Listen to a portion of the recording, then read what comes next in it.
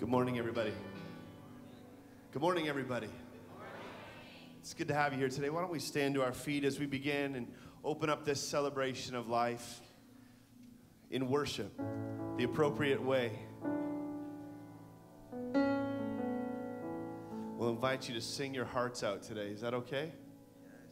So when we sing, everybody sings. And let's just lift up a praise to God that's worthy of his name today. Amen? The splendor of the King, clothed in majesty, let all the earth rejoice, all the earth rejoice. He wraps himself in light, darkness tries to hide, trembles at his voice.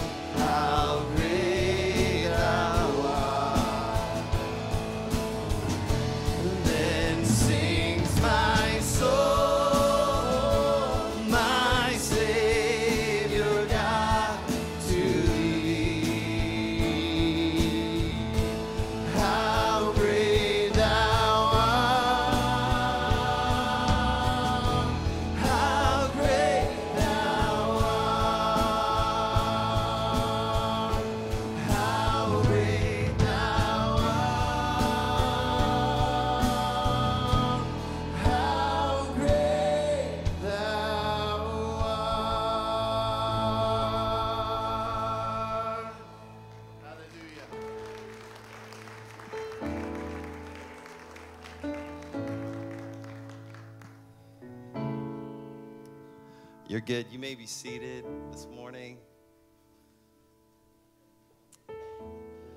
Well, first of all, just welcome today. It's just a privilege, and we're so glad that you're here with us. So family and friends, we just welcome you. We are here today to celebrate the life of Bonnie Ruth Sawler. And when I think of her, she's the wife, the mom, the sister, the friend, the woman of God, a superhero in my mind. And I could go on. So we really want to thank everyone for being here today, especially if you traveled a long ways. We just want to say a special thank you for being here with us. We really, really do appreciate it. And, being surrounded by love both today and over these last couple months has made the journey a lot easier. And so I want to just say thank you on behalf of our family. We've been blessed because we've had so many caring about us and walking this journey with us. And so thank you today. We want to honor Bonnie today. Yes, our hearts can be heavy, but we still want to celebrate her. And she was an amazing woman who ran her race well. She finished her assignment, and she is now with the Lord. And just as Scripture says, we don't grieve as people who don't have hope, but actually the very opposite. We today have great hope, a great hope. And we trust what God says in His Word. We trust the words of Jesus.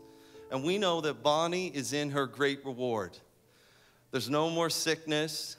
There's no more suffering. I know right now she's with her mom and her dad. She's with her brother Bob. And she's with all that have gone on ahead of us. And as it says in God's Word, she is now part of the great cloud of witnesses that is cheering us on. And so that's the atmosphere that we want today, because we want to celebrate her. And we just thank you today for being part of that. So let's celebrate together. Amen.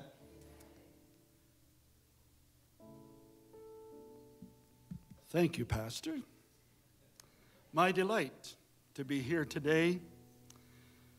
The Lord also will be a refuge for the oppressed, a refuge in times of trouble. And those who know your name will put their trust in you.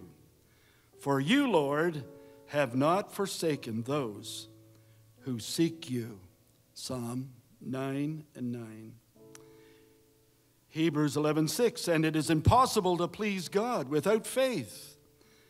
Anyone who wants to come to Him must believe that God exists and that He rewards those who sincerely seek Him. Bonnie Ruth Sawler Raymer was a person who habitually sought after God. If something or someone's situation seemed impossible, she would seek the face of God until she was certain what God wanted. In church meetings, she ministered to the many, but was always open for the Lord to lead her to that one individual that needed a touch from God. Only eternity will reveal the number of people that she led into the infilling of the Holy Spirit. You see, Bonnie was a Holy Spirit-filled woman, saved, gave her life to Jesus at age 5, and was baptized with the Holy Spirit at age 7. Bonnie valued the friendship and close relationship with her brothers, Don, Bob, Dave, and John, and their families. She loved all of you. And then she met us, the Art Sawler family, and that is another story of adventure from coast to coast. She loved and cared for us dearly, and that's what we will miss the most. Bonnie's missionary journeys would have made interesting reading, but now they are stored in the memory of those who heard her share the events as if they happened just yesterday. When Bonnie spoke, people listened, and lives were changed. There are so many people here in Canada, many watching today by live stream, those overseas whose lives were touched by her hand and her voice. She, being gone from us for a while, continues to speak today. You will hear about Bonnie from family members, friends and colleagues in ministry. But I'm sure that if she was with us now, she would want us to talk much about her Lord and Savior, Jesus Christ. May he be lifted up today as we sing the songs of faith and praise that Bonnie loves so much. And then I would say, hallelujah. Hallelujah. I played many songs for Bonnie, and she was in the hospital for 3 months. All the old songs, but one day she said, Art, play me some modern worship music. Well, we have some of the old and we have some of the new. Pastor John, her brother, coming. God bless you. God bless the congregation.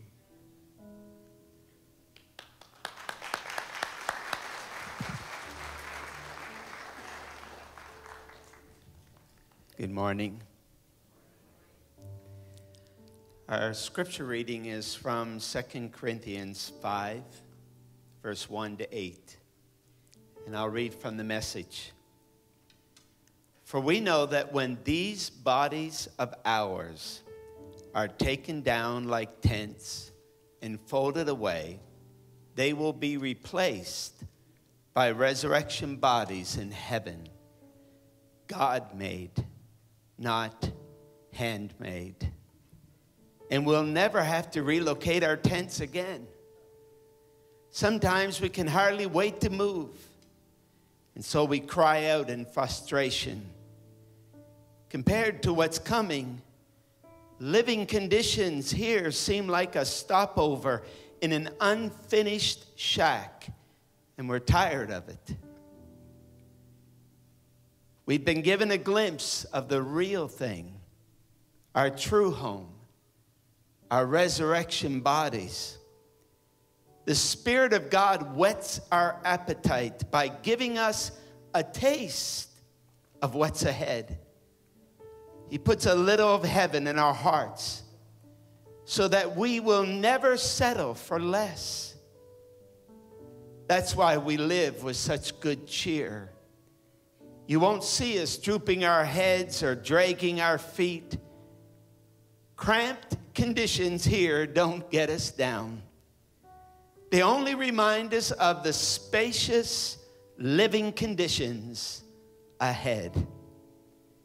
It's what we trust in but don't yet see that keeps us going. Do you suppose a few ruts in the road or rocks in the path are going to stop us? When the time comes, we'll be plenty ready to exchange exile for homecoming. To be absent from the body is to be present. Present with the Lord. Bonnie's with the Lord. As the young brother, the one that Bonnie was a second mother to, she was a worshiper. And let me say, she is a worshiper now. She's with the Lord. Let's give thanks. Father, yes, Lord, we do give you thanks and we praise you because this is the hope we have. And Father, we thank you for this opportunity to celebrate the life of your daughter, Bonnie Ruth. And we do. And we remember and we recall. And we know that we'll be reunited. Father, we pray for strength for the Sawler family, strength for the Raymer family, and all the friends and the many whose lives have been touched by Bonnie. We thank you for comfort. We thank you for hope. We thank you for faith. We thank you for your love. And today we celebrate in Jesus' name. And everybody said, amen. Bless the Lord, oh my soul, oh my soul, and worship his holy name. Sing like never before, oh my soul, I worship your holy name.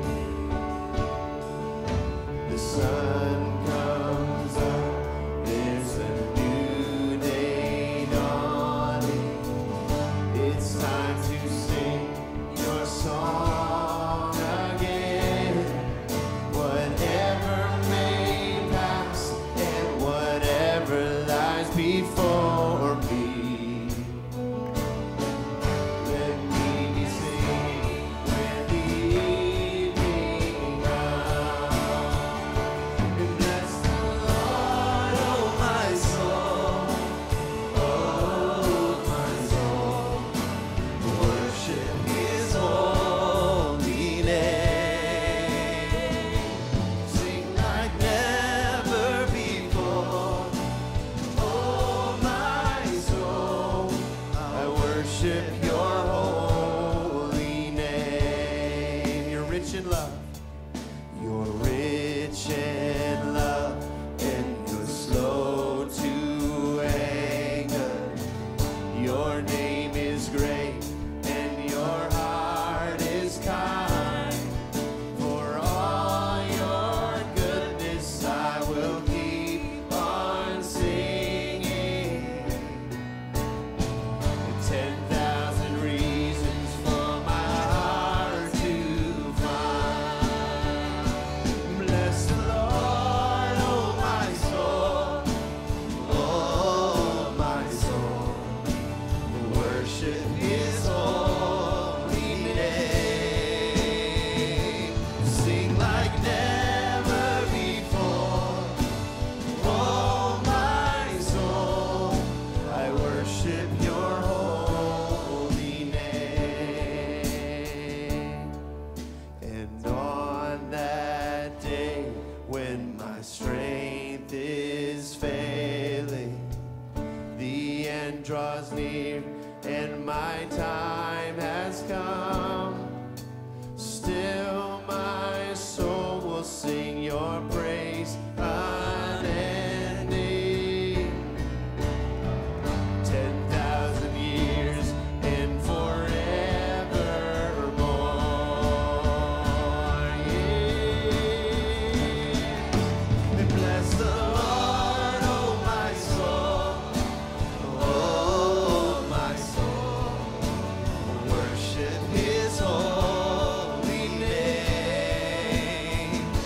Sing like never before, oh my soul, I worship your holy name. Bless the Lord, bless the Lord, oh my soul, oh my soul, worship his holy name. Sing like never before, oh my soul, I worship your holy name. I worship your holy name. Can we just lift him up in this place right now with our hands and our voices? You are worthy, God. You are worthy, Lord.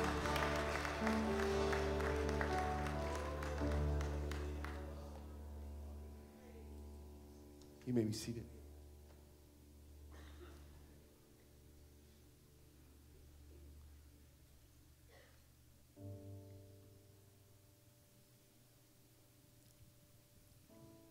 Good morning, everyone.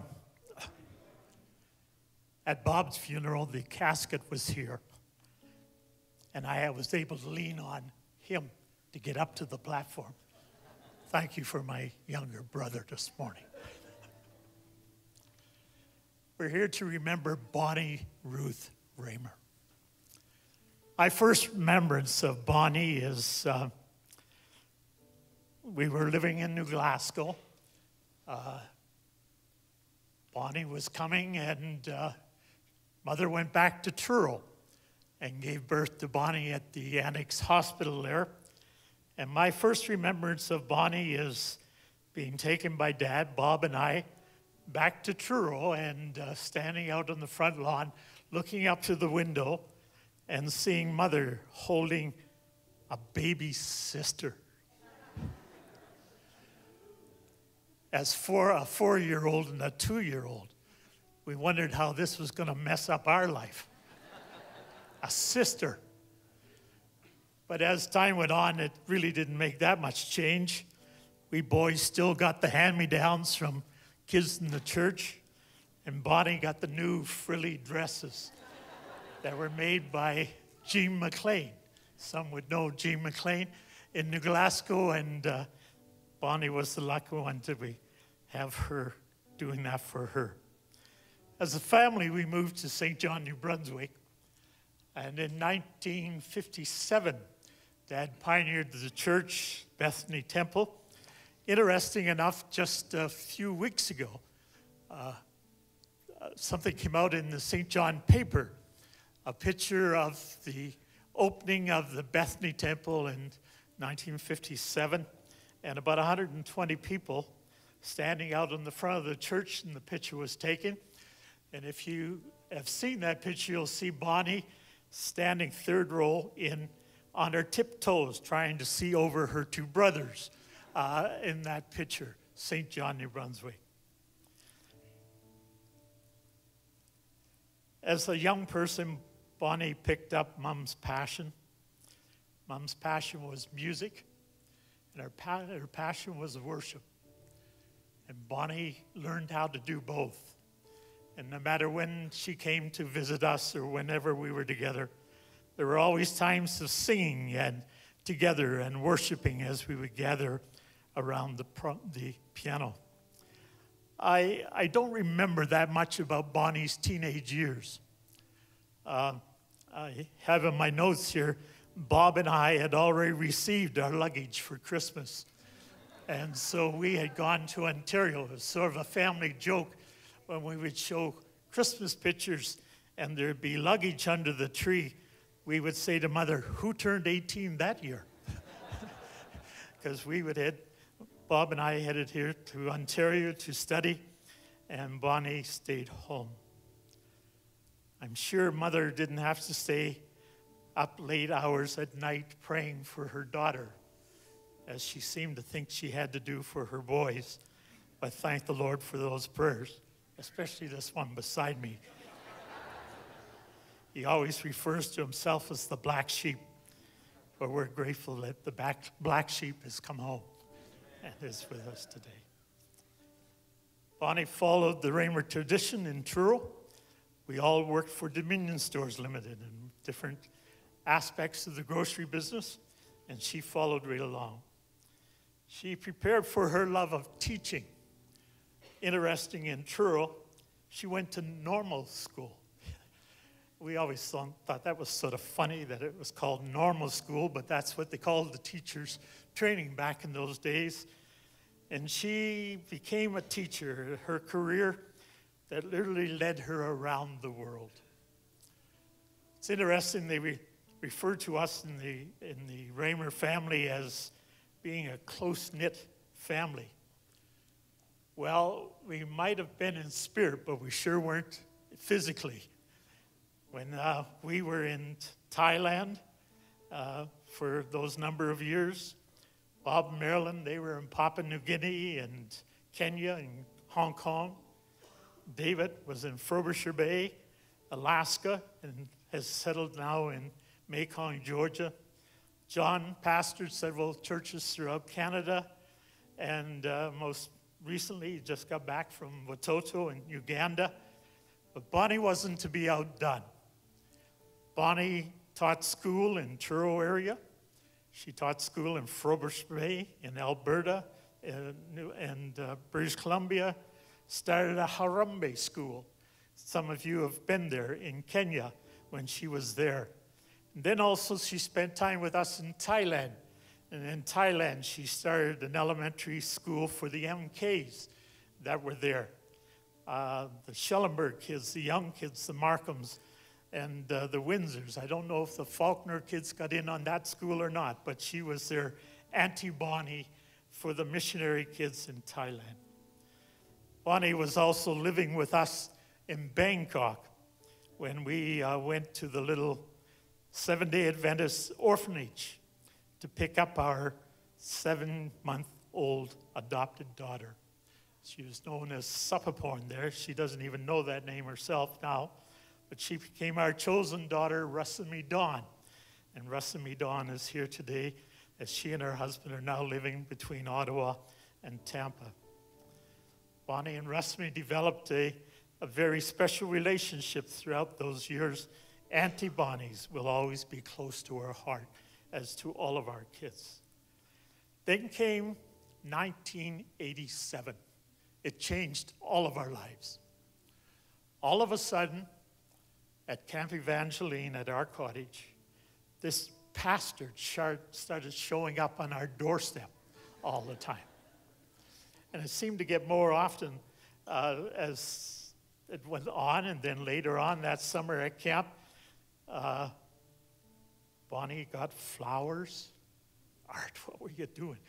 Got flowers and some other nice things started showing up. We enjoyed the candy. Anyway, poor Dorothy, she stayed up every night till late at night, waiting for Bonnie to come in to find out what was the latest. What was the latest? Did you get your first kiss? To us brothers, that was no big deal. We had a lot of first kisses at camp.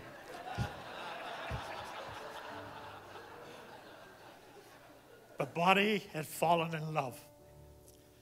It was a little later that fall, Art popped the question, and we were all summoned back to Truro for a wedding in 1987. Almost 30 years, Art. A long time ago.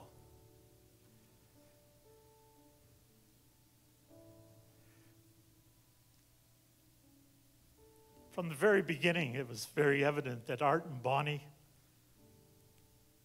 had a special relationship. They had a love for God, they had a love for his work, and they had a love for each other. And they were remarkable.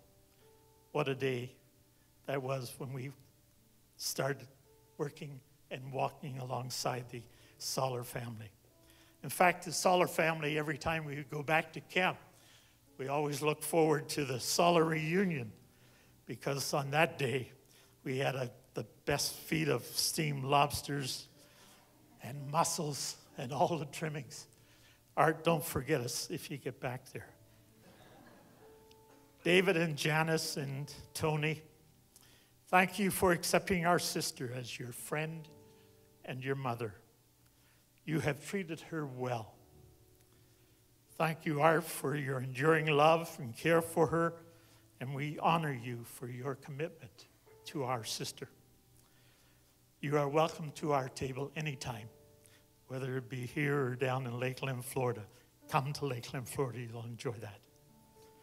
Just imagine, as John has already referred to, the celebration that's going on right now with Bonnie and Bob and Mother all playing their instruments, and Dad trying to sing Telephone Glory.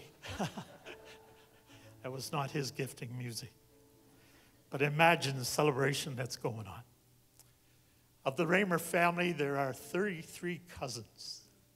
5 of us have now gone on to be with the Lord. And my last admonition to any cousins that might be here, let's not forget our heritage. We're going home someday. God bless you, each one.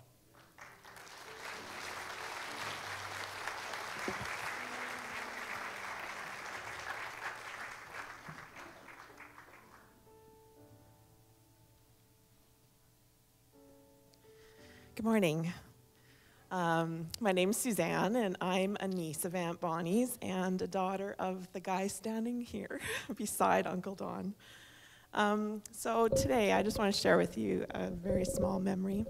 As a child, my earliest memories of Bonnie are those that Grammy Raymer shared. She spoke endearing words of her and called her my Bonnie. Now that I think of it, that grammatical determiner word, my, was rather possessive, don't you think? Instead of saying something like our Bonnie for representing her and Grampy, it was always my Bonnie. Maybe it was because Bonnie had a special reservation in her Grammy's heart, in my Grammy's heart, her mom's heart. From the stories, I remember Grammy Raymer sharing of my Aunt Bonnie. It appeared that she could do no wrong. Yet some of the stories my Aunt Bonnie would share with me about her years of reign over her brothers made me understand that she wasn't as angelic as she always made out to by Grammy. Then again, being the eldest child myself, I can empathize with Aunt Bonnie, the desire to have a little fun at her brother's expenses. Sorry, guys. My Aunt Bonnie, however, had a tender heart of gold, the kind of refined love that only Jesus could give. In my life, Aunt Bonnie showed her care in several ways. She had endearing words for me always. Seemed like she always had the right words. And she spoke of God's words of comfort in my hardships. Her journey of faith and her testimony of how good God was always helped me persevere. And I'm sure she did for many others. In reflection, I also realized that Aunt Bonnie was somehow miraculously present in many of the significant events of my life, even though we were so distant. And that was especially when I was a young mom and an early wife.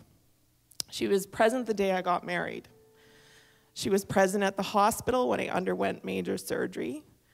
She was present when I said goodbye to my brother after he was liberated from a wheelchair, ALS, and went to be with Jesus with dancing shoes.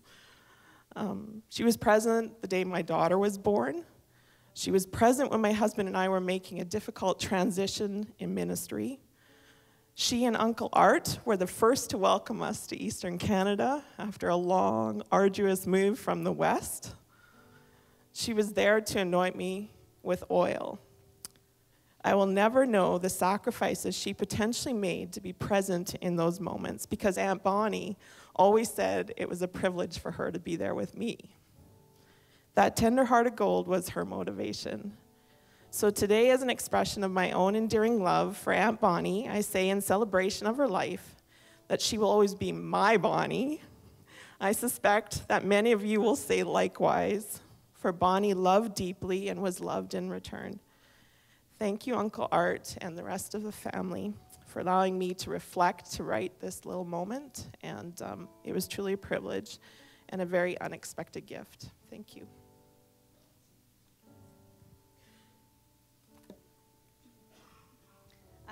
I'm Carrie Raymer. I'm Bob's daughter, and Art had asked me to kind of take some words and stories from several of our cousins and put them together and share on behalf of the 10 of us who grew up with our Auntie Bonnie in our lives. When we were little, for the 10 of us nieces and nephews, Auntie Bonnie was one of those fun aunties.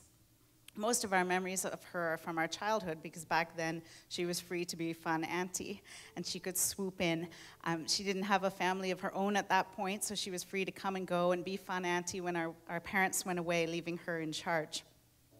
Once you have a family of your own, it's pretty hard to be fun auntie because you're just busy and you're tired. I learned that the same way that Auntie Bonnie did. But for her nieces and her nephews, most of our memories then are from long ago when we had her to ourselves. Those memories are of trips to the fair and riding the roller coasters. They're memories of sleepovers and root beer floats and water fights in the backyard. Letters and phone calls full of wise advice and special occasions with Auntie Bonnie there. As a very young child, I lived with my parents in Kenya, but was lucky enough to have Auntie Bonnie nearby at that time. Auntie Bonnie was also there in Thailand, as Uncle Don said, when Don and Dorothy brought Russ and me home from the orphanage. Tara credits Auntie Bonnie with teaching her how to speak properly instead of grunting. So Tara was left with Auntie Bonnie, and Auntie Bonnie was not going to put up with the grunting. And so that was what happened over one weekend when Bonnie was in charge of caring for Tara. Her parents were amazed to discover they no longer had a grunter on their hands when they returned home from their trip, and Bonnie had taught her to use her words properly. One summer when I was about 12, my parents asked Auntie Bonnie to look after me while they were on a trip to Europe. I don't even know if they know this story, but I was left in her care in Nova Scotia after the family trip to the Maritimes, and after a couple of weeks of time at Camp Evangeline and visits with Grampy and Grammy at the family cottage, it was time for our road trip back to Ontario. Now, those of you who have traveled with Bonnie will know that there's not a lot of chit-chat along the way, but she had cool Christian rock cassette tapes. This was the 80s, and I got to sit in the front seat for once, so I was pretty pleased with how things were going. I remember we stopped for the night in Quebec to camp, and it was an unseasonably cold evening. I mean, it was cold. We were cuddled up in the tent, shivering with every scrap of clothing we could muster, and I began to state the obvious, whimpering that I was freezing to death.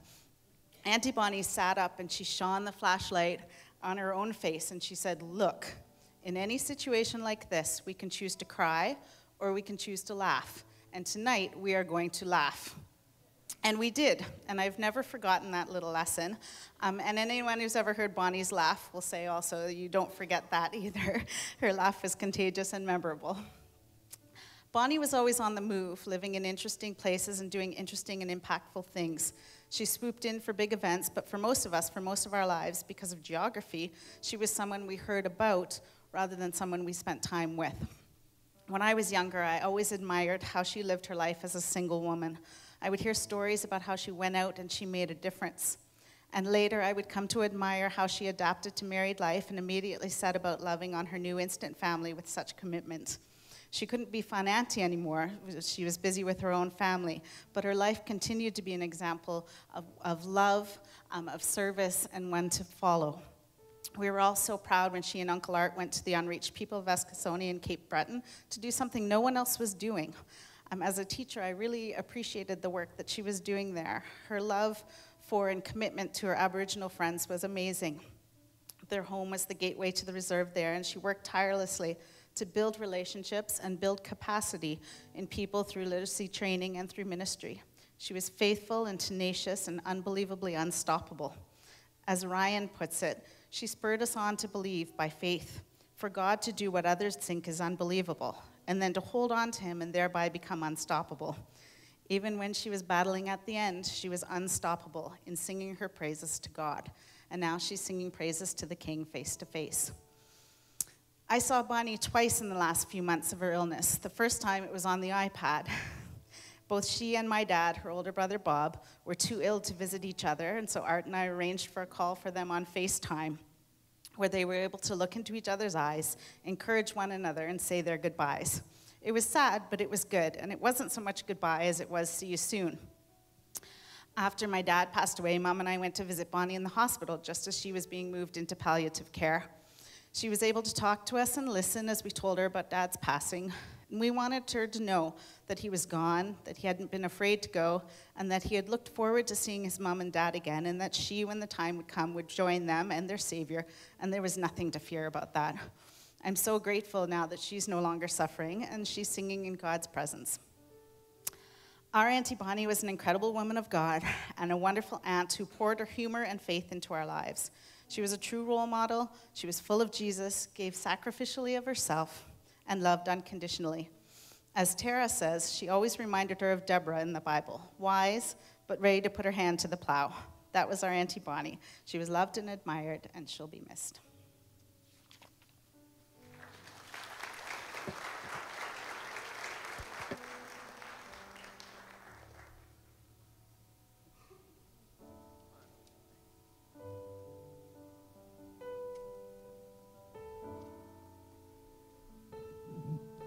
Why don't we stand? We're going to sing another song. I know it's already been mentioned, but my mom loved to worship God. It was one of her mainstays. It, when I think it just transcended She was never one of these people. I knew she knew every old hymn, but she also knew every new song. Somehow she had it in her heart. She'd bridge that gap. And as a young person, that always spoke to me. And, you know, so today, let's just worship. Let's lift up his name, because he's worthy of praise and he's worthy of honor and worthy of glory. And so, Lord, we exalt you. We praise your name, Jesus. We praise your name.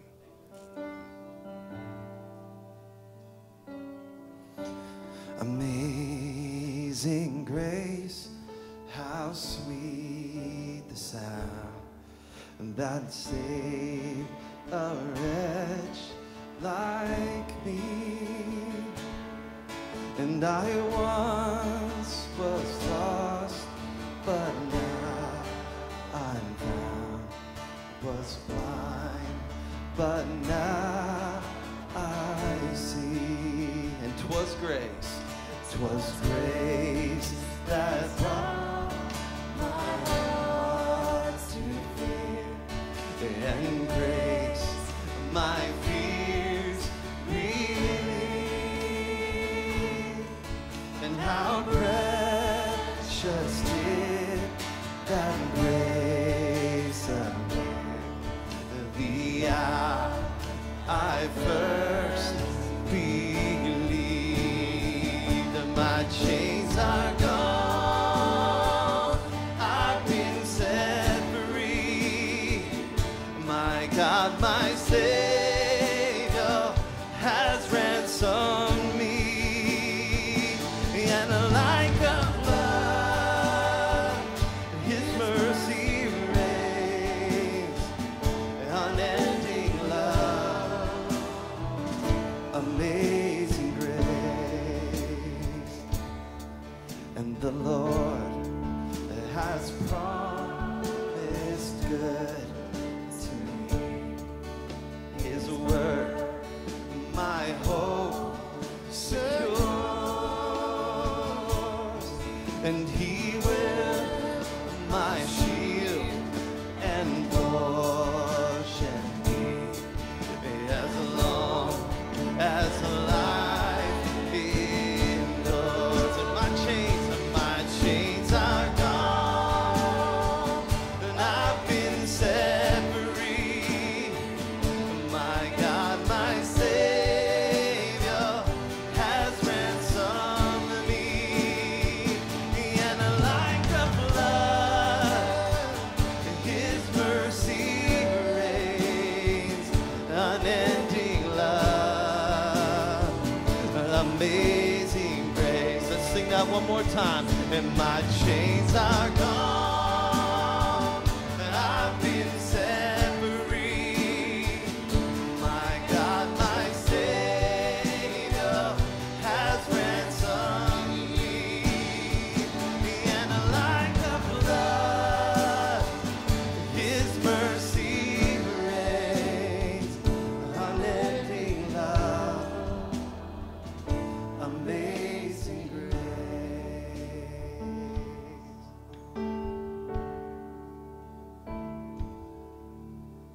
I'm gonna worship you forever. I'm gonna worship you.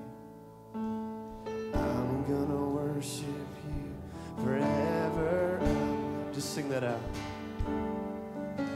I'm gonna worship you forever. I'm gonna worship. I'm gonna worship you forever. I'm gonna worship you. You worship. I'm gonna worship you forever. I'm gonna worship you. I'm gonna worship you forever. I'm gonna worship you. Yes, Lord, we worship. I'm gonna worship you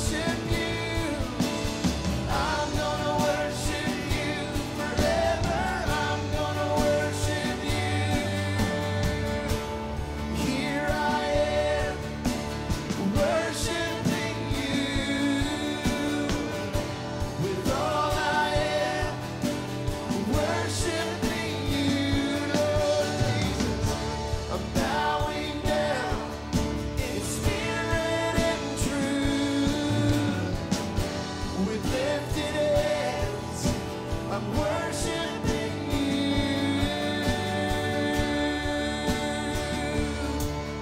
Oh, we worship you, Lord. Oh, we worship you, King of kings and Lord of lords. You are worthy, Lord. You are worthy.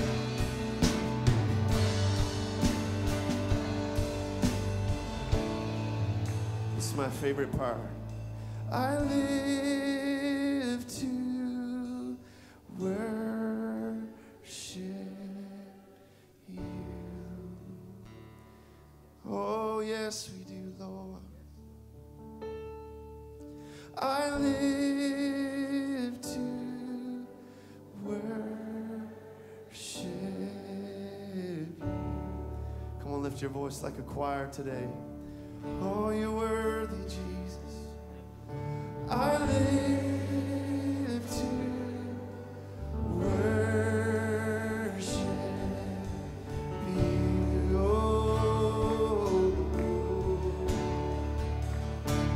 Oh, I live to worship you. Let's sing that a few more times. Oh, I live to worship you, Lord. I live to worship you. Oh, I live to worship you, Lord.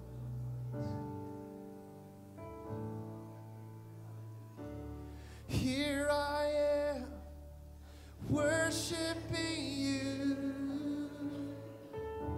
with all I am, worshiping you. I'm bowing down in spirit and truth, with lifted hands, worshiping you. If you feel comfortable, why don't you lift up your hands in this place? Oh, we worship you, Jesus. Oh, we worship you, Lord. Oh, we worship you, Lord. You are worthy, God. Oh, you are worthy, God. You are worthy, God.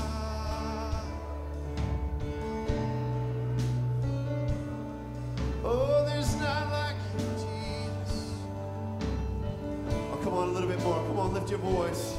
You are worthy, God. Oh, there is none like you, Jesus.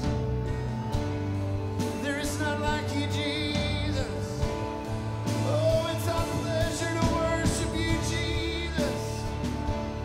Oh, there is none like you, oh God.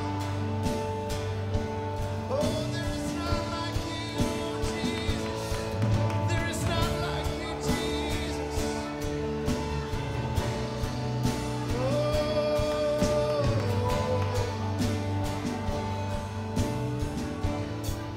hallelujah. We worship you, Lord.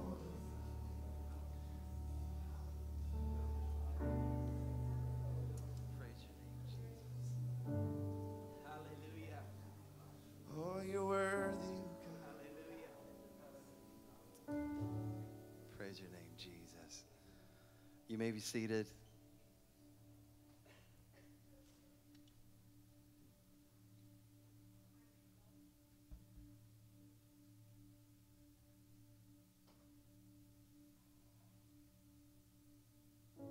Hi, I'm Rachel. I'm Bonnie Sawler's oldest granddaughter. I'm going to be speaking on behalf of all of her grandchildren, Matthew, Jordan, Amanda, Lauren, Jaden, and Judah. All of us agree that our biggest memories with our nanny are based around Camp Evangeline's A1 cabin. I can remember those summers of Nanny and Poppy picking us up from the airport and driving us down the dirt road. Leaves would be dancing in the wind and smell of fresh dew in the air with the promise of another summer together. Nanny and Poppy never let us be bored because they always knew how to have fun.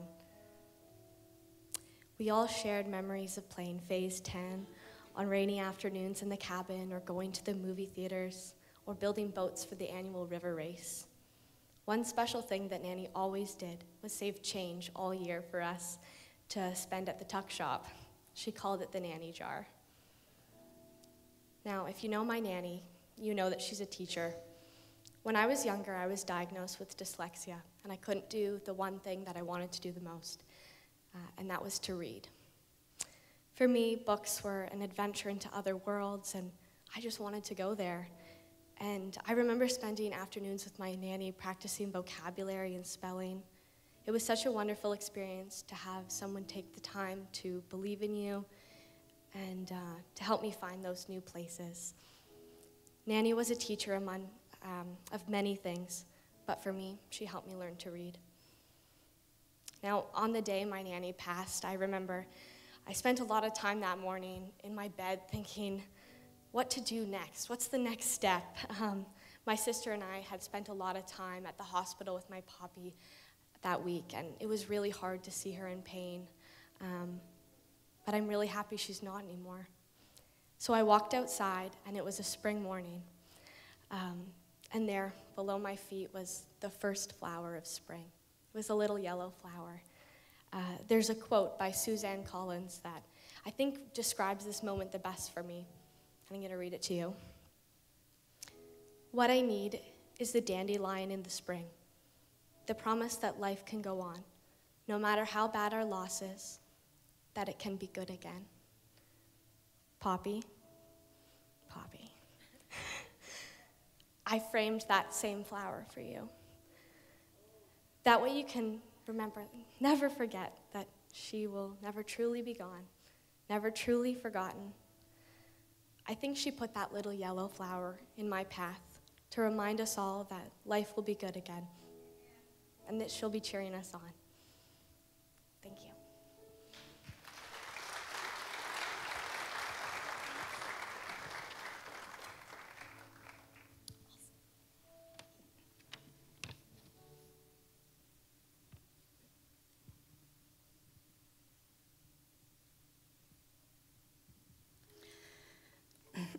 Those closest to Bonnie knew that her last year and months were hard. And Bonnie had mild cognitive impairment and sometimes forgot things she did just moments before. Not long ago, she woke up at the hospital not knowing how she got there. And we remembered how sick she was, how confused she seemed, and how loud she was, and how she didn't want to be there the day before, but she didn't remember that. So the next day when I arrived, she seemed chipper. She says, I don't remember getting here. I said, no. And that person next to me is being so noisy. They need to be quiet. I said, that's payback, sweetie. That was you yesterday. It was? She asked. I started to wonder if one day Bonnie would wake up in heaven and be surprised she was there. And so I said to Dad, I think we need to talk to Bonnie about heaven. And we were just waiting for the right moment to have that conversation. So on March 24th, one of the first warm days of spring, I looked it up. It was 17 degrees, but that felt really warm for March. We took her outside. She said, I'm cold. I don't want to stay out here. Anybody who knows Bonnie knows for the last 4 years she's been cold everywhere. She came to church and put a poncho or any blanket around her so she'd stay warm. So we took her inside and we went to the little chapel at Jervinsky. And we read some scripture. And then I said, Bonnie, why don't you pray? And she was getting tired, I could tell, and it didn't take much to wear her out. And she said, no, why don't you pray, Art? And I said, Bonnie, I think you should pray. And she said, okay. She closed her eyes, and in the strongest, deepest familiar, Holy Spirit-filled prayer. She said, "Dear Heavenly Father, thank you for today." I don't remember the rest of the prayer. All I remember is that I looked over at Dad and he was crying and I was crying. And then we talked about heaven. And I said, "Bonnie, you're not going to heaven today, but I think you're going to get there before us. And when you do, you will see your mom and dad and your brother Bob." She then looked at me with a start, because every few days she forgot Bob had died. And each time we told her, she was sad again. I don't know what made me say the next thing, but for some reason I said, "Can I ask you to do something for me when you get to heaven?" And she said, "Yes." I said, "Will you find my mom, Doreen, and would you tell her about us? About our kids?" Rachel said, "That's where you're going to cry." About our kids and our grandkids, and what a wonderful life we've all had together. And she said, "I will, Jan." I loved when she said Jan. This was just one of the hundreds of memories I could have shared with you today. And when I was 18, my mom died, and God blessed our family with Bonnie. And I say without hesitation that Bonnie became as much a part of us, the Sawler family, as our mom had been. And when Mom passed, it felt like a crack in our universe. And today, it feels like the end of another era. And although our days go past hers, and many things to still do and experience, today I miss the woman Bonnie, who was fun and strong and smart.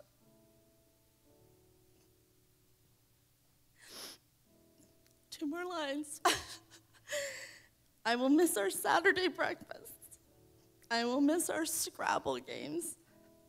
I will miss her sticking up for me and saying, "Art, stay out of it." She said that, right? And I will miss my friend and our second mom.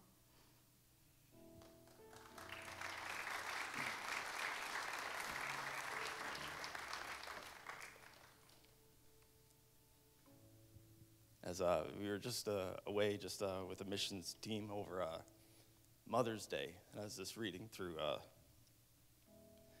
all kinds of things people say at Mother's Day. And Bonnie did adopt us probably at a rough time. I was thinking back at that. We were teenagers. Some say not the best teenagers. I don't think we were really bad. We were just not medicated properly at the time. Proper drugs, we would have been fine. And one of the scriptures, a common one that people say at Mother's Day, is that her children would rise up and call her blessed. And so Bonnie really did live through some of our good years and some of our bad years. And but they were really all good, but adopted us just the same. Became part of the family. And I guess Bonnie never had her own physical kids, but she actually had all kinds of kids.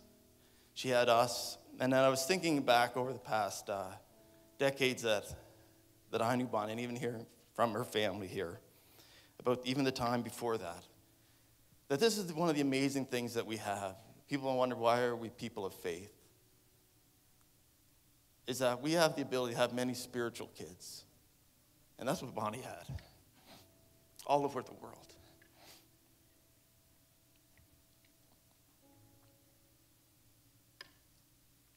In Cape Breton, we sing a song. We sing lots of songs in Cape Breton. I didn't bring a fiddle with me or anything like that.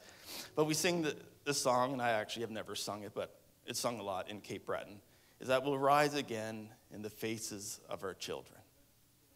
And that's so true. And the truth is today, in the past, and in the future, this side of heaven and on the other side, a whole group of people, a whole group of children will rise up and call Bonnie blessed.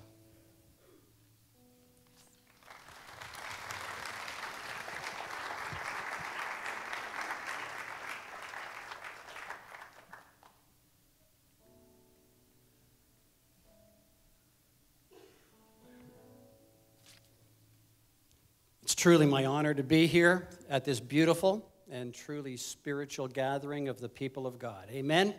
It's great to sense the Spirit of the Lord on a Tuesday. It is Tuesday or it's Wednesday. Got to get up to speed here. It's good to feel Him on a Tuesday or a Wednesday. Monday, Saturday is good as well, especially Sunday, right, pastors? That's always good. Let's get to it. It's my honor today to represent the Pentecostal Assemblies of Canada, both its national office and the District of Western Ontario. So on behalf today of Pastor David Wells and his wife Susan, who is here today, thanks, Sue, for being here. For Pastor Laurie Gibbons and his wife Debbie, who sadly can't be here today. They would love to be here. Art, I'm sure of that.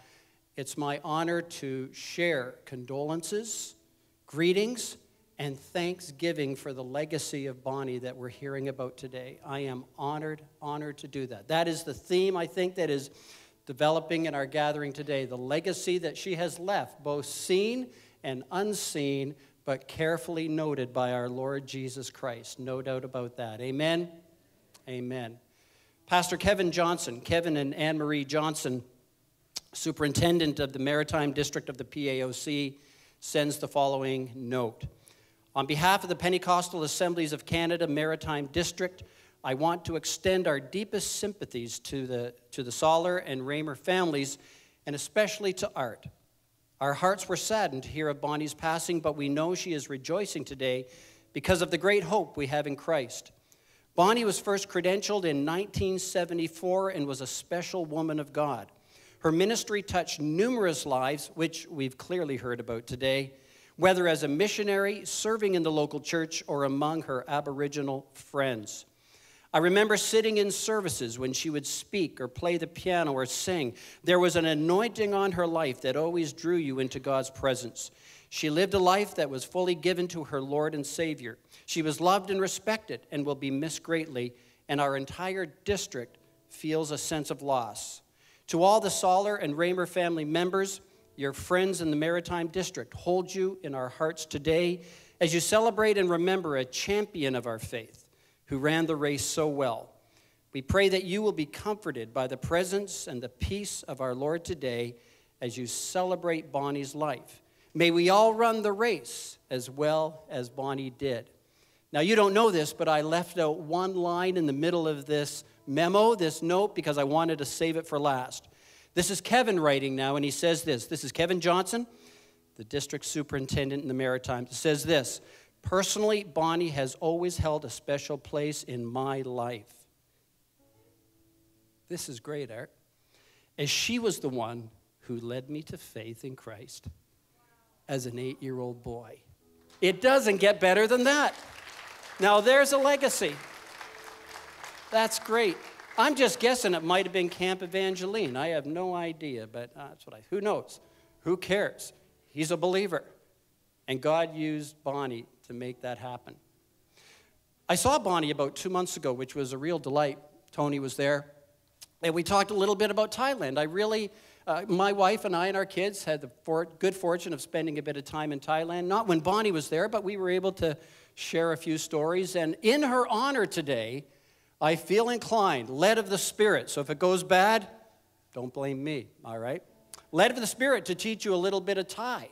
You want to learn a little Thai language? Now, I'm taking the big risk because there's some really good Thai speakers sitting here today. I hope there's no Thai people here. This is going to sound really bad, so forgive me when you hear this. But it's very simple, and I really want you to participate with me, and there's purpose in it. It won't take long. It's 3 little words that go Pop, Gun, Mai. Can you say that with me? Pop. Come on, folks, get into it. Pop, Gun, Mai. Now, you have to say it properly. You go a little high on the Pope, a little in the middle in the gun, and then a little lower on the Mai. If you don't say it with the proper tones, you could be saying anything in this church, and you don't want to do that. Let's try it again. Pope, Gun, Mai. That's excellent. You know what that means? Simply, roughly translated, until we meet again.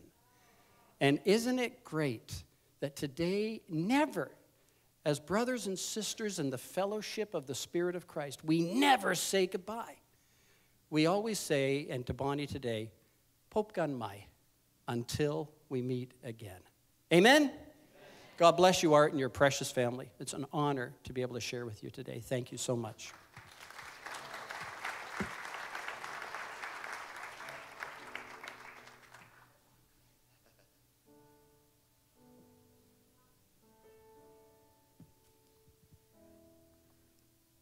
Today, I am representing Bonnie's friends. Now, she had many friends, and all of us could get together and we'd share a whole lot of stuff, and we might not even recognize between us who we're talking about because we all have different experiences. So there's nothing like the homegoing of a loved friend to make us realize our own mortality and to realize that heaven is sounding sweeter all the time. So I want to tell you about my friend Bonnie. Now, we were actually friends before we were Sawlers. We were roommates at Bible college. During our second year, 3 of us roomed together, 2 nurses and a teacher, and we were the mature students. We had the room inside Blair Hall, just inside the door, so we could see everybody coming and going. And in that room, Bonnie was the organizer. So she had us. You know, a good organizer has people that do things. And she had us organize the room so that we'd have lots of room to exercise. Now, I can't remember any of the exercising too much, but the room was there. She was really good. And since we were close to the door, there was the occasional young woman who might have been out a little bit longer than the last bell. And so that person would quickly run into our room and say, Sister Adder's patrolling, and, can you help me? And after a while, Sister Adder would come in, and she would say, I'm looking for so-and-so. If you happen to see her, would you tell her I'm looking for her? And we said, oh, yes, we'd be happy to do that. She was likely hiding behind the carefully arranged desks. There was always fun when Bonnie was around, but we shouldn't all blame it on her, I guess. After coming home one weekend from a college assignment, Bonnie told us that the college instructor with her group had been given sleeping accommodation in a room with the info that the dog liked that room. And he should not be surprised if the dog tried to come in during the night. In the morning, Bonnie realized that the register where she was directly above the register where he was.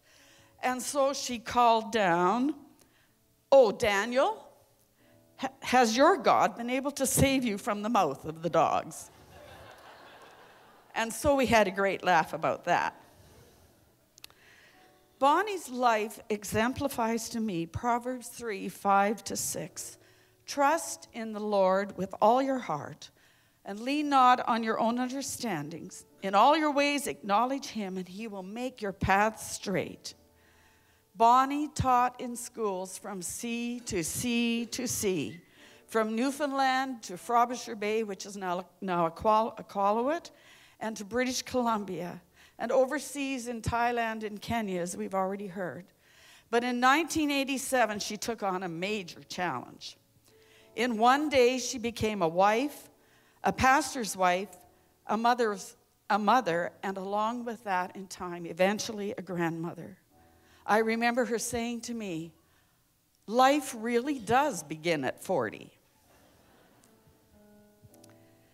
From then on, it was Art and Bonnie. Now, with all Bonnie's travels, I hadn't had a huge amount of contact with her, but a friend is someone you can meet up with after a long time and take up where you left off. And that's how it was with Bonnie.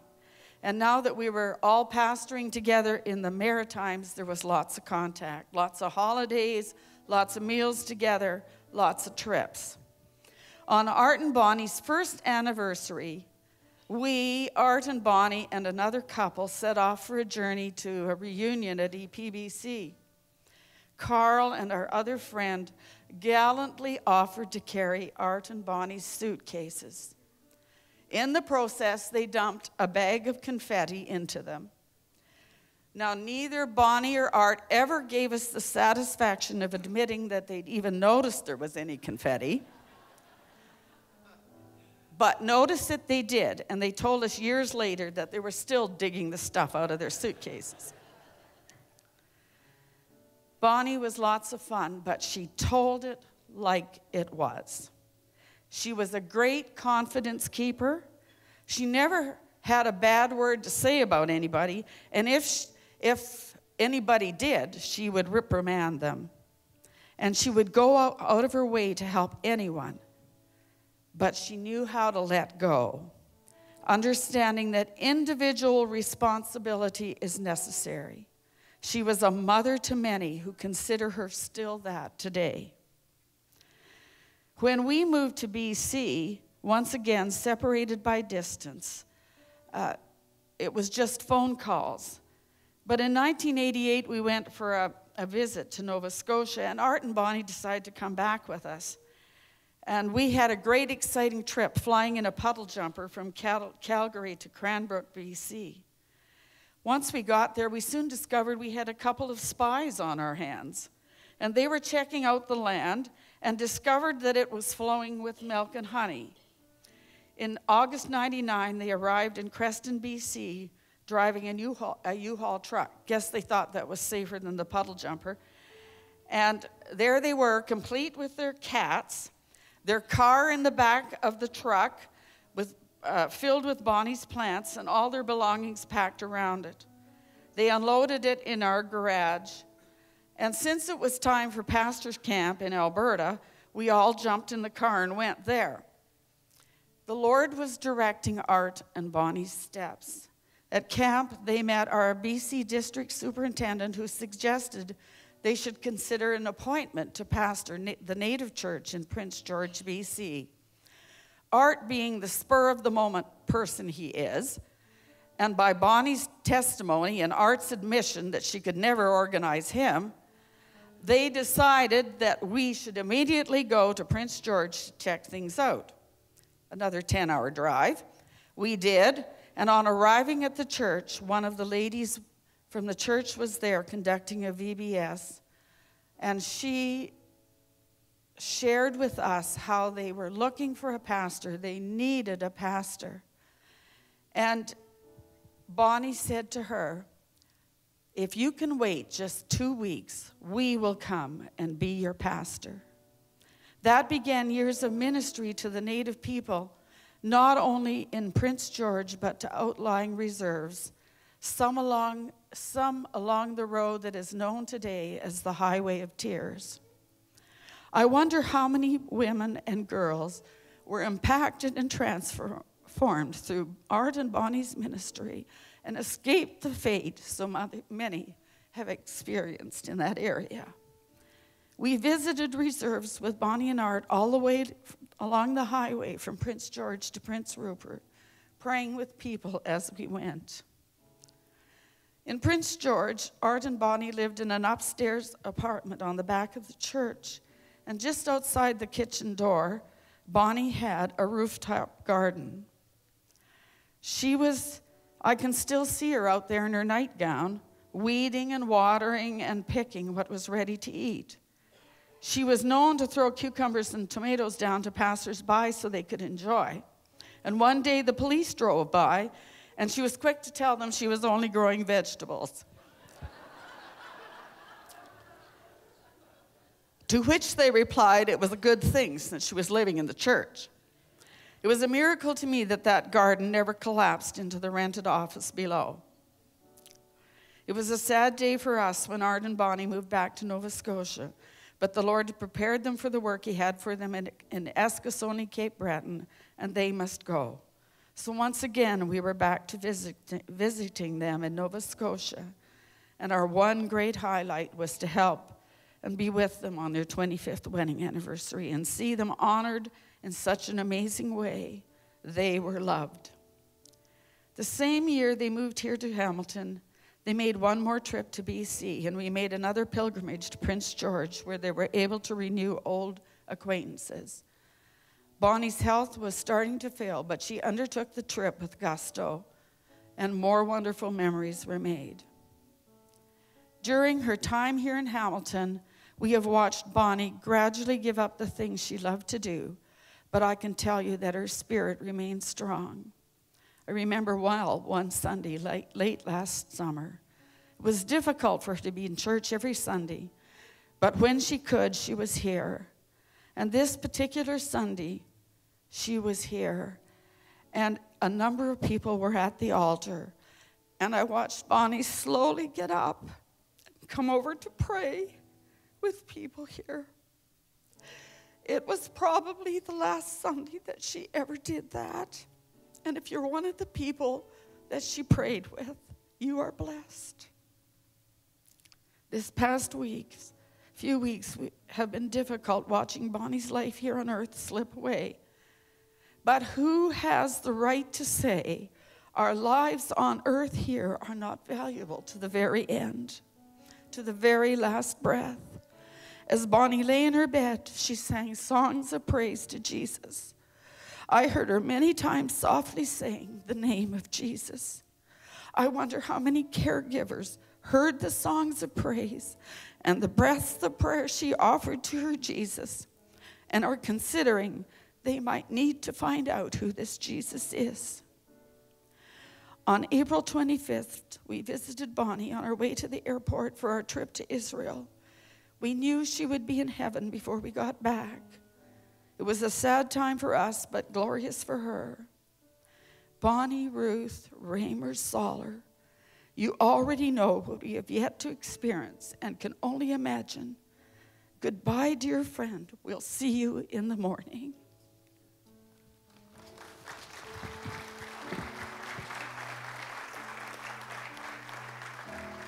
And because he lives, I can face tomorrow. Because he lives, all fear is gone. Because I know, yes I know, he holds the future,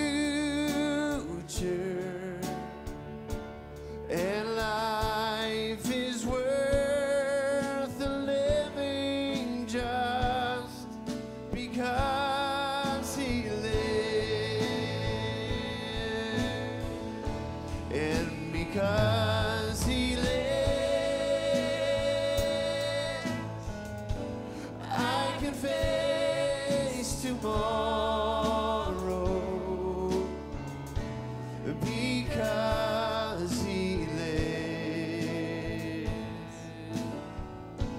all fear is gone. Because I know, yes I know, he holds the future, and life is worth a living just because he lives. And because I know, yes I know, he holds the future, and life is worth a living just because he lives.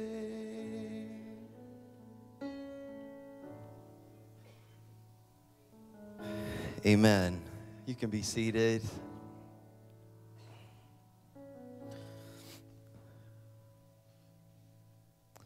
I'm going to try not to take too long. I do have some things to share, and I'm probably going to just start a little bit. I'm going to talk as a son first, and then I'm going to get to the pastoral part at the end, okay? Hope everyone will be good with that. I know it was already mentioned, but I really do want to thank everybody for being here. And I also want to thank, there were just a number of people, a number of ladies that would go and visit our mom a lot. in the hospital. And I just want to just say thank you for doing that. And we've had people bring meals. We've, lots of calls, lots of prayers. And we just wanted to say thank you to everybody. And even our meal that's prepared today, it's friends and family. And we just want to thank everybody for being with us. And we really, really appreciate it. Before I jump into anything else, because I'm going to say a lot of things that are going to celebrate Bonnie, but I really also want to just say, Dad, you did a great job.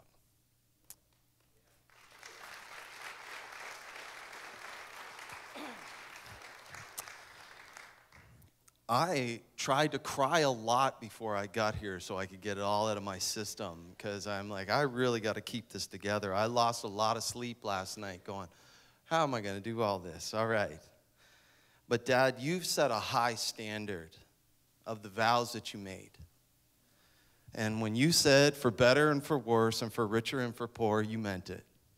And there were many times even I'd be driving, because often after school I'd pick up my boys, and that would be a good time. We would go right then to see their grandmother, and really they would go so easily. They missed, because Dad and Bonnie were living with us and had been over the last number of years, and really, wow, there's just so much good things that happened in that. And so often, though, I'd be taking my boys there, and I'd be like, listen, watch, be aware, see what Poppy's doing, and be aware of what we're doing. Someday you're going to have to do it for me. I want you to understand, and do what Poppy's doing. Poppy's caring, Poppy's loving. And so, Dad, you surrounded Bonnie with love and care, and we all saw it. And we are inspired by it. And we're better for it. And so I just wanted to say thank you for doing that. It made things better, way better, and way better for Bonnie. So, it's difficult to know where to start. But it seems like everything started at Camp Evangeline. Family camp, 1987. Dave and I were standing in the line to go into the cafeteria, as you often did for your meals. And there was a woman I noticed off to the side.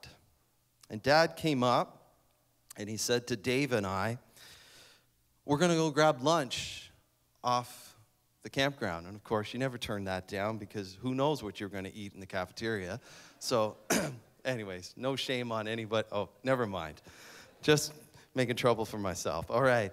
So we're going to go get lunch off the campgrounds, and all of a sudden, we go and get in the car, and there are 4 of us in the car. Dad, Dave, myself, and Bonnie. And we drove over to the Irving Big Stop, where all new relationships are discussed, obviously. And over lunch, Dad and Bonnie told us that they were dating. I remember Dave was good with it because Bonnie had a car and he was going to be able to drive it. We weren't the most complicated souls back then. But it was amazing, and this was the beginning of a new adventure. And this is where Bonnie stepped into our lives. It's nice to hear how it was all unfolding, even the conversations of her siblings. It's amazing. Within a couple weeks of that, though, I was headed to Ontario with Bonnie, where I spent a month here with her. Now, if that didn't deter her, nothing would. Okay? It was a crash course into the family that she was going to be inheriting, and it didn't. So she took me to all the sites in the GTA. We went to the CN Tower, we went to Castle Loma, Niagara Falls, the Science Center, Canada's Wonderland, because Bonnie was just about having fun. Seriously. She made my dad look like he was in the slow lane. Literally. Like, I even still blame my lead foot on Bonnie. Dad's one of those guys, he's going 50, he sees the police, he hits the brakes. Bonnie's never driven 50. She doesn't even know what that's like. it just, and neither have any of us since. So anyway, so she took me to all these places here in Ontario, and I remember we went to Canada's Wonderland, and she loved to go on the rides. And, so we were on this one roller coaster. We were sort of working our way up, right? And we started with some of the lighter ones, and then we started to get into the real business, okay? And I remember we get on this one roller coaster, and she is just howling, screaming. I could just hear it. She's like, woo, woo! Just like this, it's the only way. But the thing was, so she's just screaming and yelling, and in her mind, we have discussed this many times since, she's like, I heard some woman uncontrollably screaming, only to realize it was myself. Well, we've gotten a good laugh about that story a lot of times. So she'd tell it, and it was the truth. She screamed like, no, anyways, that was just the way she was. She enjoyed things. She loved to have fun, always up for adventure. Even when she's not been well, she still wanted to go places. And I'm so glad we still took her places. We took her to Cuba when she wasn't well. It was one of the most amazing, amazing things. We still, and there'd be times she would just want to go somewhere. She'd just want to go see somebody. And, and she would muster up the strength and she would do it. And you know what? She usually would pay for it for a couple days, but she never had any regrets. She was just that way. So here we are, though. 30 years ago, it was that summer of love, and Dad and Bonnie decided to tie the knot, and they became newlyweds. They obviously missed the memo that newlywed stuff wears off, because it didn't for 30 years. And I have to admit, at times, I would be just like, ew. Just stop already, you know what I'm saying? But you know what? I can honestly say I'm glad they didn't. They've had an amazing marriage full of love. And the rest of us lived under the blessing of that, just in the life that created. And it has been absolutely great. She was her own woman. She wasn't afraid to be herself. I'm going to get Mike to put up a picture here.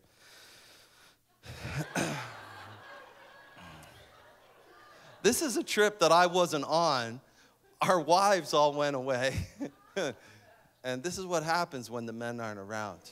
Okay, just want to say. Anyways, but I remember one summer, I was either 17 or 18.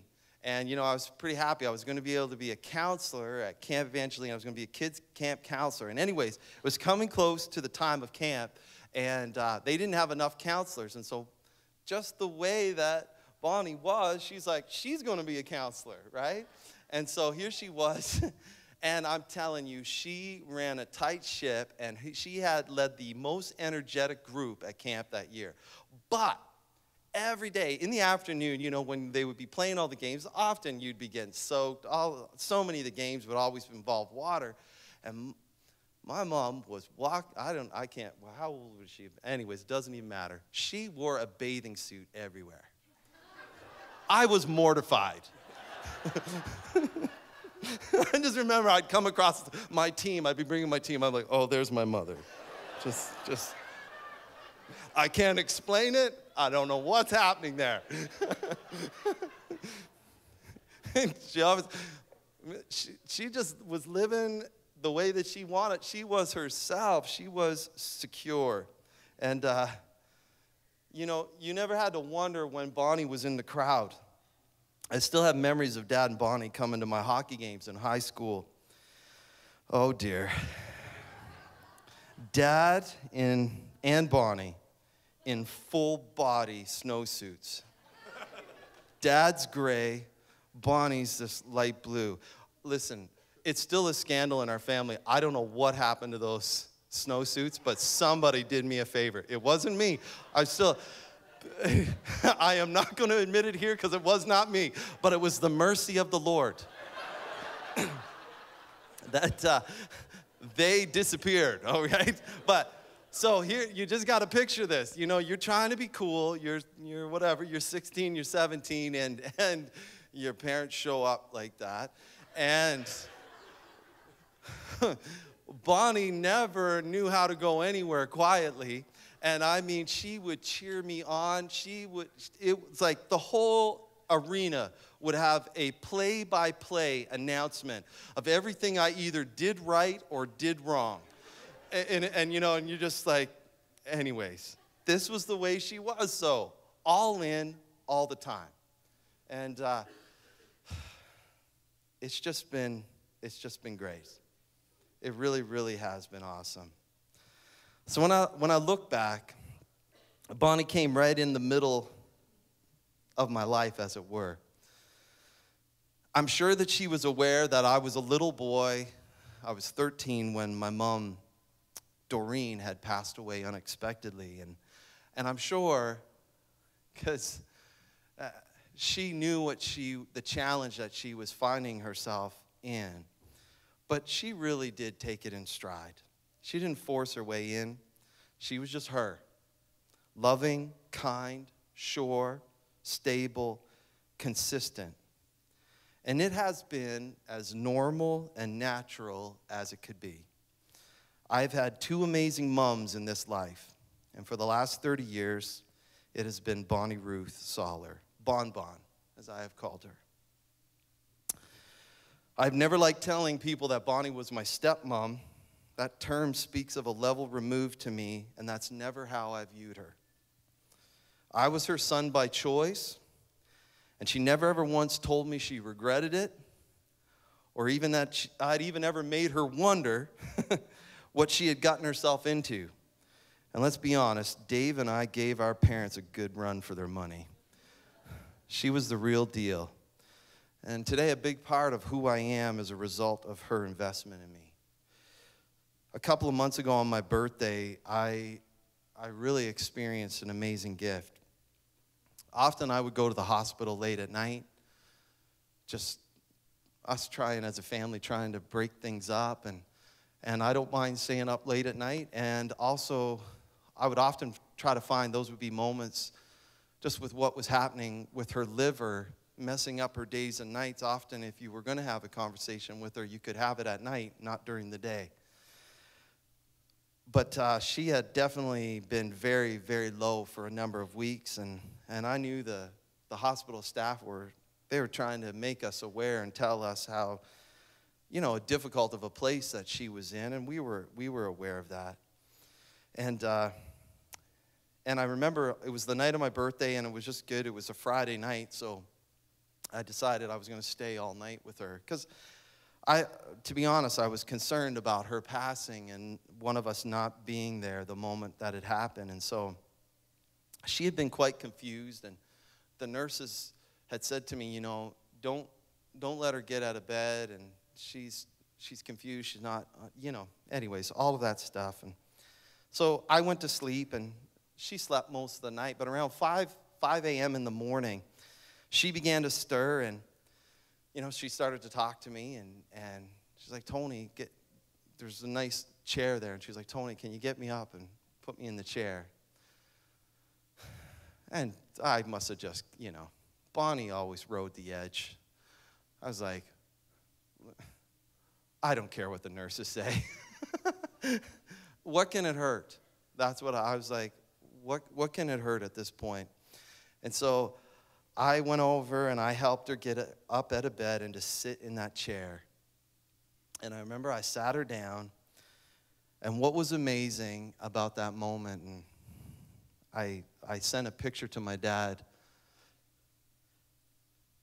about 5:30 in the morning, and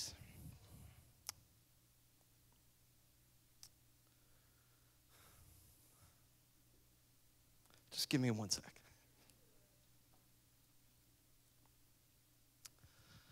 I just remember her looking straight at me.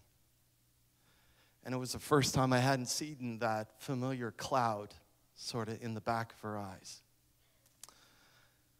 And she looked at me, and it was awesome. She looked at me, and she's like, I see you.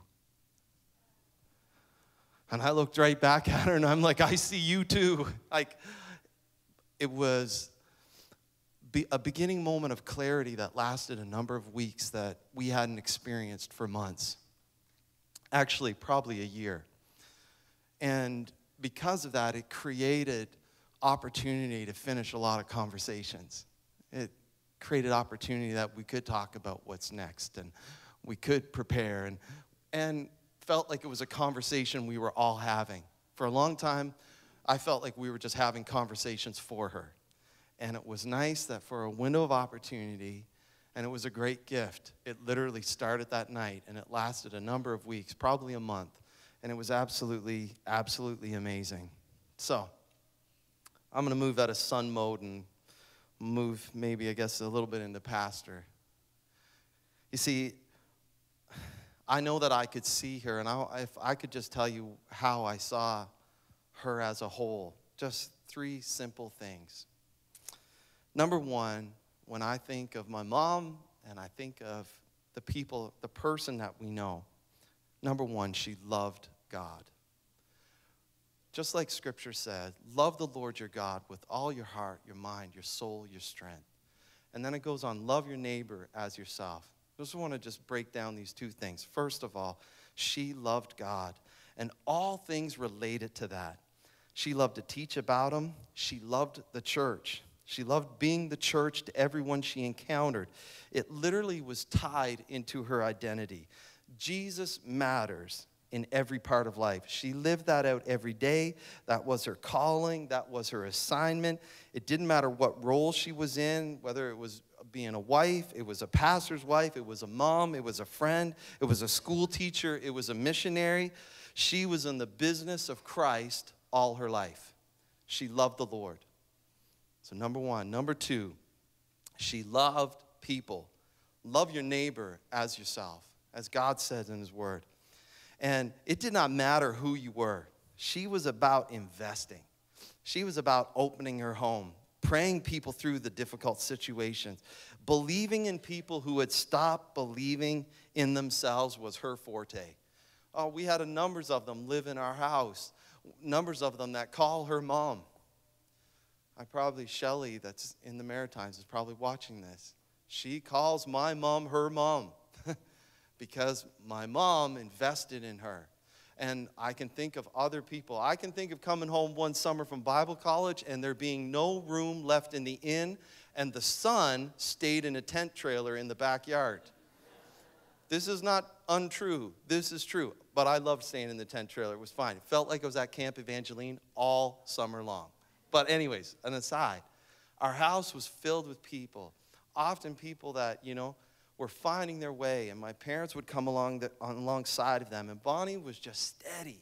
She was able to, she was secure in who she was, and so she could speak into your life. She wasn't, they may not like that I will tell them the truth, or they may not like that. She would just be steady, loving, compassionate, and help walk with people. It didn't matter. It didn't matter if you were a doctor. It didn't matter if you were homeless or where you landed in there. She would be there for you. She loved people. And I've been one of the major recipients of her daring heart. But I know that I am far from the only one. And her life was open. Her time was available. She was on assignment, an agent of godly love and compassion wherever she found herself. So, one last thing.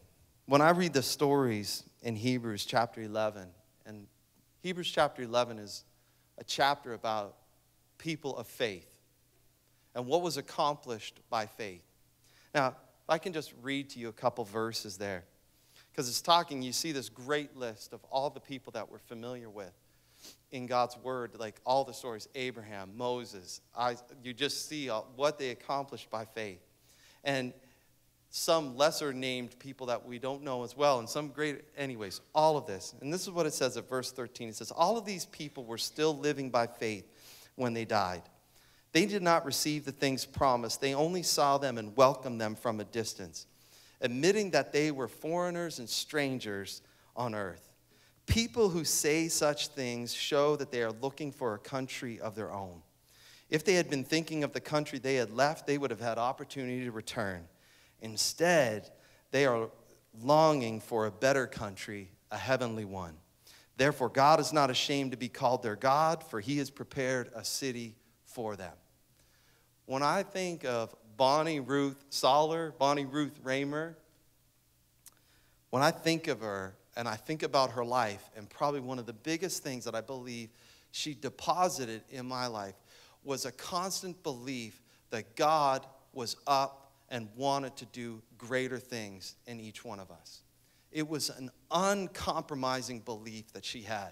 Sometimes I would just think, she is a crazy dreamer. I can't believe she's believing for that. She's believing for this. But it was just wired right into who she was. She was always believing for something more. We needed to live in expectation that God was up to something. This is the way that she lived. She was expecting breakthroughs and miracles, expecting growth, expecting supernatural provision. And as I said, sometimes I would think she was crazy, but God had implanted this supernatural hope in her. And you know, all her efforts and her time were aligned to it. Not everything turned out how she wanted, but it didn't change her position. She lived in a position of faith. God is good. He has been. He is today. He will be tomorrow. And I believe that that truth and that faith carried her even in these last couple years, and especially in these last couple days. And I know that this belief is godly, and it is an example worth following. As Scripture says, God is not ashamed to be called her God, and He has prepared a place for her. She has already arrived. She is already there. And I just want to say to all of us today, how Bonnie lived was not a mystery. We can all follow the same road, the same route. Love God, love people, and believe on God for the assignment that He has laid out a plan for each one of us. God has purpose for each one of us. It says in His Word that before the days of your life, He knows all your days, and they are ordained in His book. No one's a mistake. No one's a flaw. No one's some anomaly. Nothing like that. God has a plan and a purpose for each one of us. And all of us, we have this opportunity, and I want to encourage you that you would live and do what Bonnie did. I actually don't, yes, of course, do what Jesus did. But even like Paul said to those that were following in him, and he was writing scripture to, he was saying, follow me as I follow Christ. He was an example worth following. And I just say that today about Bonnie and my mom. She was an example worth following. And I would be remiss if I didn't say, hey, start that relationship today. I know what my mom would say. She's like, Tony, you're not going to speak at my service and not tell people what the answer is. She was a teacher. She was leading people, directing people towards the answer. And she spoke God's word with authority. And I don't know where everyone's at, where your life is at. But I know how things end well. And they end well in Christ. And I know how things end in life, okay? Not this life. I mean eternal life. And I know how we discover and why today we live with great hope. Because I believe that God's word is true. And He has a word for all of us today, that He is waiting, that He loves us, and He is holding life for here now and eternity for us in the future. It's all sure. It's not, I wonder, it's all sure. And I want to encourage you. Starting a relationship with Jesus is as simple as just inviting Him in. Saying, God, I soften my heart towards you. And so I cannot encourage you enough on Bonnie's behalf, on my mom's behalf, for everything that her life meant and was and is, that you would follow the example that she said as well, a life well lived. And you know what? We will say the same things about you at the end too. All right? Actually, I'm not supposed to pray. Carl is supposed to pray. And then we're going to sing. Carl, why don't you come? I know you're supposed to do it after the hymn, but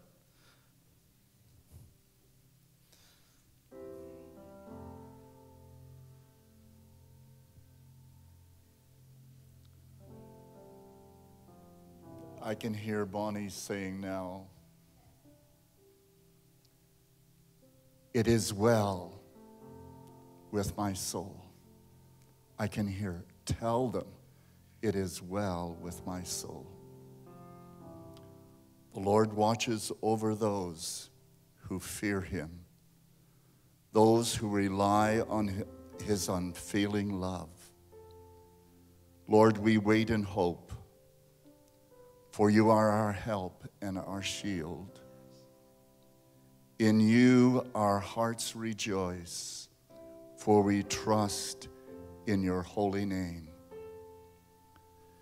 May your unfailing love be with us, Lord, even as we put our hope in you alone. For those who hope in the Lord will renew their strength. Lord, bless your people with hope, with peace, with comfort, knowing that right now it is well. Bonnie says, it's well with my soul. In Jesus' name, amen. When peace like a river attendeth my way, when sorrows like sea billows roll, whatever my lot, thou hast taught me to say, it is well with my soul. It is well with my soul. It is well with my soul.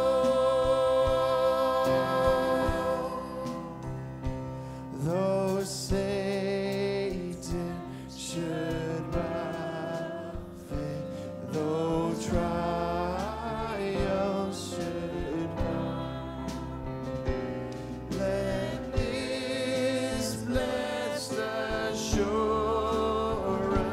control,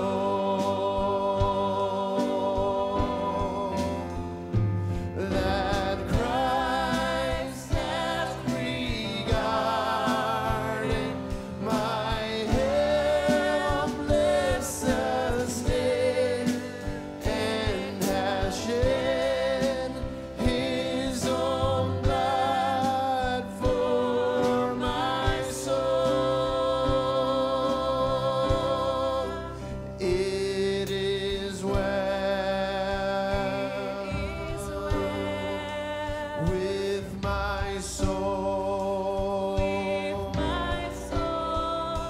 It is well with my soul. My sin, oh, the bliss of this glorious thought. My sin, not in part, but the whole. Thank you, Lord. Was nailed to the cross, and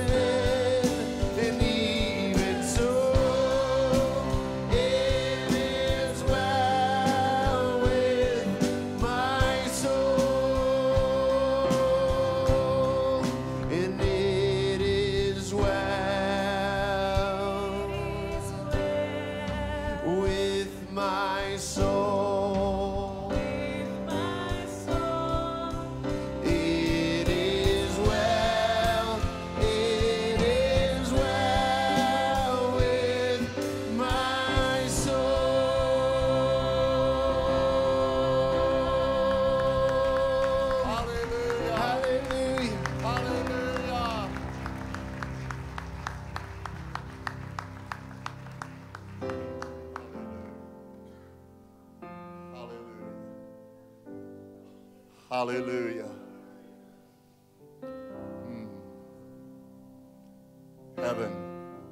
Heaven is sounding sweeter every day, isn't it? Hallelujah. Thank you so much for joining with us today. And I just pray that the presence of God will continually be with you. We invite you, everyone, to come and join with us in the fellowship hall for lunch. And just pray that you will continue to experience His love. And we're going to pray right now so that we can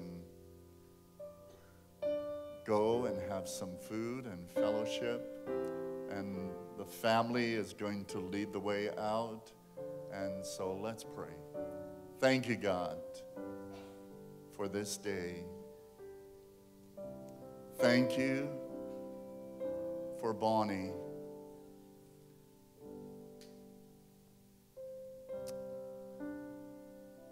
Well done, good and faithful servant. Enter into the joy of your Lord. So God, as we go our way now, may your peace, your love, your joy be with us. And as we have fellowship around the table, bless the food, we pray in Jesus' name. Amen.